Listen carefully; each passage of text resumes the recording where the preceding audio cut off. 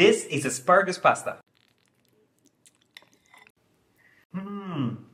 This is top. Discard the woody ends of the asparagus. Cut the squares into discs but leave the tips whole. Warm up some olive oil in a large skillet. Add the onion and fry it on medium heat for a couple of minutes. Then add the asparagus, crushed garlic, salt, and black pepper. Sauté for 1 minute, then add a cup of water and cook for 5 more minutes or until the water is gone. The asparagus should be bright green and fork tender, but not overcooked. While the asparagus cook, boil the pasta until al dente. To a food processor, add half of the cooked asparagus, basil leaves, dairy-free cheese or grated parmesan cheese, and lemon juice. Blend for a couple of minutes or until you get a smooth and creamy sauce. Then taste and adjust for salt, lemon, and cheese. Transfer the asparagus sauce into the skillet, then add the pasta to the pan and toss on medium heat for about a minute, adding a tiny bit of pasta water if necessary. Then serve it on a plate with a drizzle of olive oil, black pepper, grated lemon zest. Easy, right?